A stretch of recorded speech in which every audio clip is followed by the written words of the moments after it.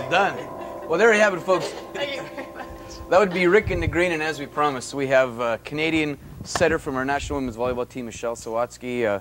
Welcome here. We're fired up like crazy to have you on Two Sports, guys. Thanks. And you're going to play for us a little later, right? That's right. And we'll just a little tease, get her at the piano, just so you know that she's going to play. Like, I've noticed with this thing here, are your fingers insured? Because if you're... Piano and volleyball. Yeah, well, I've been asked that question a lot of times, actually, and I do not have them insured. Because our fingers are insured. Yeah. They are, eh? Yeah, oh, yeah. So that's because if important, this thing falls right now... Especially for, what are you going to do? What are you going to do a Victor Borghi and it's all over, you know what I mean? Do you take special precautions? Or I don't. I think I used to. My piano teacher in university used to always say, you know, be careful, but I think it's worse if you're careful. Because, you know, then you're always going to be too tentative and you're going to do something wrong.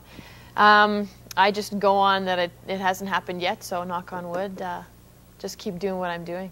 your dream was to get to simply, it was a beautiful dream, was to get an invite to the national team.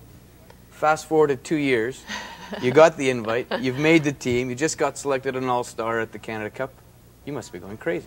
Yeah, well, it's been an eventful time for me. I think my dream, I think, was realistic, just to get an invite, because, you know, just my height and all of it put together.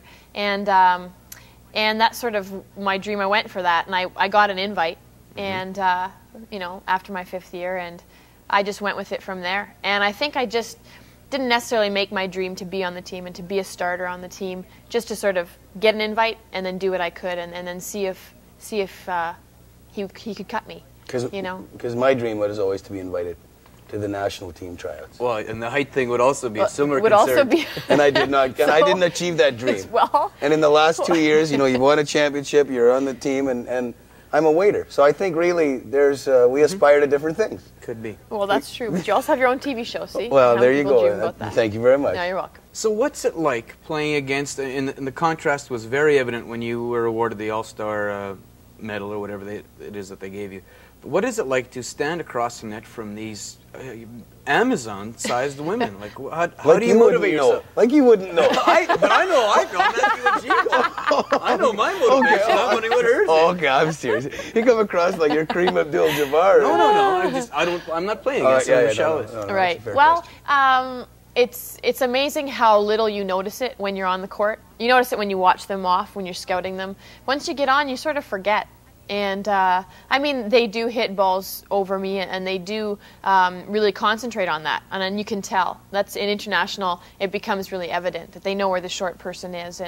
And I actually, to tell you the honest truth, when I went for my All-Star and stood beside number 4 from Ukraine, and I was about up to her waist or something, that was actually the first time I noticed how really huge she was.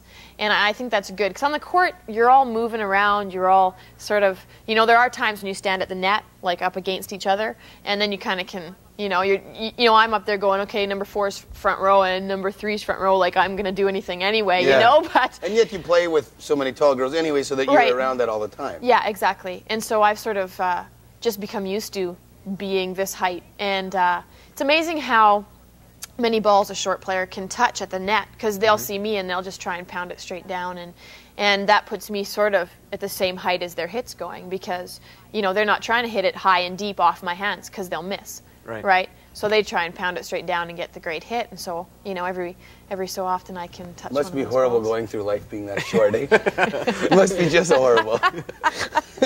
Good can they be? It'll be a shoo-in. Listen, are you going to stick around and play us one of your own creations? Certainly I will. When we come back, Michelle Sawatsky, you'll see a bit of the creative side when we come back after these important messages. What are you going to sing for us right now? I'm going to sing a song that I wrote. It's called Where Are You? And again, if we end up melting or crying, then just go to break. You take us to break. Get a tight shot of her, all right? Okay. We'll be anytime you're ready.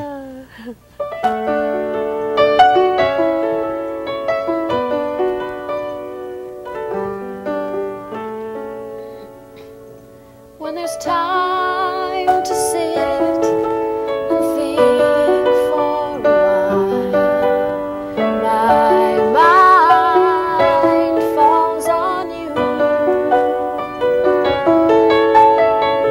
The clock strikes 1 and my thoughts